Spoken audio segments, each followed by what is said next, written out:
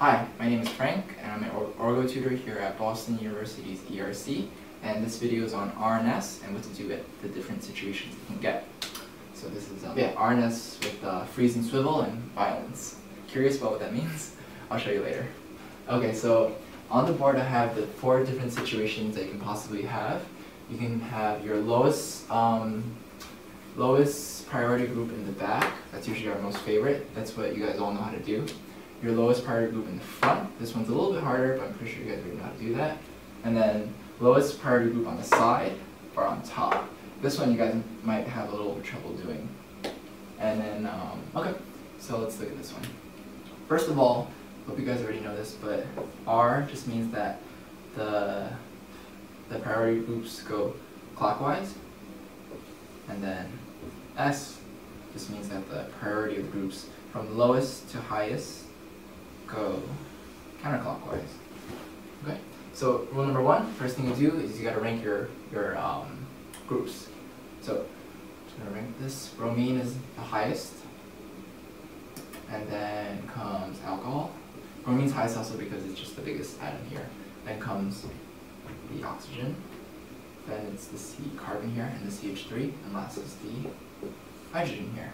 So yeah, so bromine is actually the highest, even though it's 1. Don't get confused with that. I don't know how you guys like to rank it, but highest, second highest, third highest, lowest. So you go. This is 1, 2, 3, 4. That is counterclockwise. So it is S. Nice and easy. Next one. Your lowest priority group. Let's just carry over the ratings. So 1, 2, 3, 4. Now our lowest priority group is in the front, so we have a little problem now. You can't just do your normal R and S thing. So what I like to do myself is just do your R and S first. So 1, skip that, 2, 3, R. So that's clockwise. There it is. You don't need that. So that's R.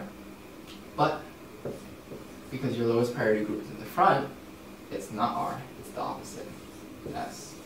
Okay? I know you guys might be a little confused by that. If you're not, just skip ahead a couple of minutes when I explain these two, the more confusing ones. But let me just show you this one. So in this one, your wedge means it's coming out at you. So the hydrogen's this one, bromine's in the back, sort of. CH3's on top, OH is on the left, right? So let's see. Let's turn it so that the lowest group's in the back. So now you have hydrogen in the back, nice and easy. Now your bromine's here, so 1, 2, 3. So this is S. So see, it works. But you just skip the step where you gotta do the flip thing, and you just kind of write down what you think it is. It's not, it's the opposite. Okay, hope that helps. Next one here. This one gets a little more confusing, and this is actually my favorite part. In this tetrahedral here, right, the lowest functional group, let me rank it again. 1, 2, 3, 4. Lowest functional group is on the side. A lot of times people have this misconception that if it's on the side, you do the same thing. You just cross out what you think it is and flip it. But no, that's not how you do it. I use a little trick called freeze and swivel. I don't know if you guys know the song, Teach Me How to Dougie. Just think of the beat. Oh, I'm gonna teach you how to freeze and swivel, freeze and swivel. So what you do is you actually freeze this top group here, because that guy doesn't need to move at all. Your goal is to move this hydrogen in the back. So you freeze and swivel it, and let me show you. So when you freeze and swivel it, right, I'm just going to use a black marker, but never mind.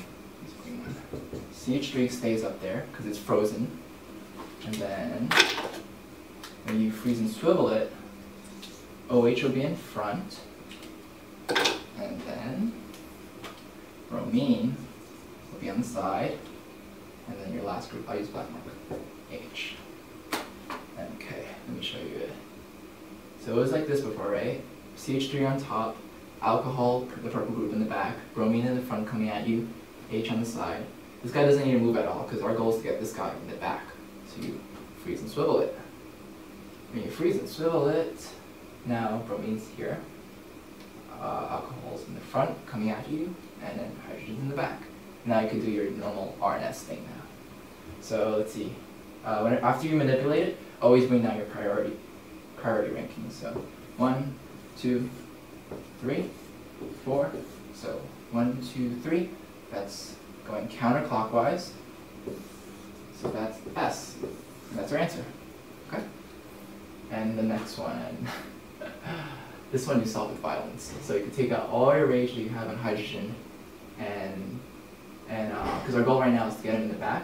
So you literally just punch the hydrogen in the face, and then when you punch. Professional hydrogen puncher here. If you see hydrogen on top, punch it in the face. Arnaz.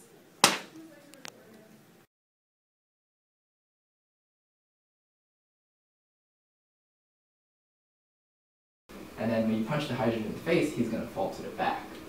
And let me show you guys that. So let's see, CH3, OH, BR is kind of in the back, okay? So then you punch the hydrogen in the face, then whatever was in the front just came to the top, whatever was in the back is now in the front. Let me show you that again. So you punch it in the face, so then hydrogen falls back, whatever was in front came up, whatever was in the back came to the front. So now, or you can also think of it as freezing swiveling it, but you're freezing the CH3. But, let's see, so hydrogen is now in the back. And then, bromine's in the front, because whatever's in the back came to the front. And OH is now on top. And then, here, CH3 is still here, chilling, watching all the action. Okay, so let's carry over our rankings. 1, 2, 3, 4. Lowest group is in the back, so we're good. We can do our stuff. 1, 2, 3. That's counterclockwise. Counterclockwise is S. S. There you go. That's your answer. Alright, if you want to see more complicated examples where you don't have hydrogen always as lowest group, watch my next video, okay? Okay. So, this one here, this is a more complicated one because I threw in some functional groups. Let's see if you can get this. So pause your video, rank the, rank the different constituents from 1 to 4, 1 being the highest, 4 being the lowest, and we'll go on from there, okay? Alright, so, I don't know if you did it right or not, but the lowest, well the highest one is bromine. This is the biggest atom. Then it's fluorine. Then it's the, by the way, if you don't know this functional group, watch my functional group video. This is aldehyde. This is going to be the 4th one. Yeah, this is a ketone, by the way. This is not covered in my video. I should have covered it. Aldehyde. So, okay, so the reason why bromine is first is because when you rank them, you go atom to atom. So the first atom here is actually a carbon. Right here, right? First atom here is also a carbon. So they can't be the 1 or 2. Bromine is the biggest atom here, so that's number 1. Then it's fluorine, because fluorine's above it on the periodic table. And as you go up, you get smaller. As you go to the right, you get smaller as well. But anyway, don't worry about that. So 1 and 2. Now you have to rank these two, right? They both are attached to this carbonyl thing. Carbonyl is just a carbon with a double bond to an oxygen, right?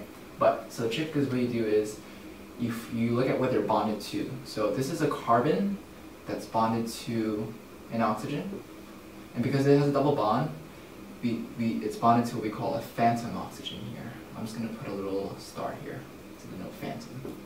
And then last thing it's bonded to is a carbon. Okay? And this carbon here is bonded to a oxygen, a phantom carbon because it's a double bond. I mean, a phantom oxygen because it's a double bond, and then an H. So let's see who wins. The one with the carbon will win then. So that's why it's 3. That's why it's 4. Okay? Alright, so we have our 1, 2, 3, 4. The lowest priority group is, you might want to pause your video now and try and get your RNS on your own, but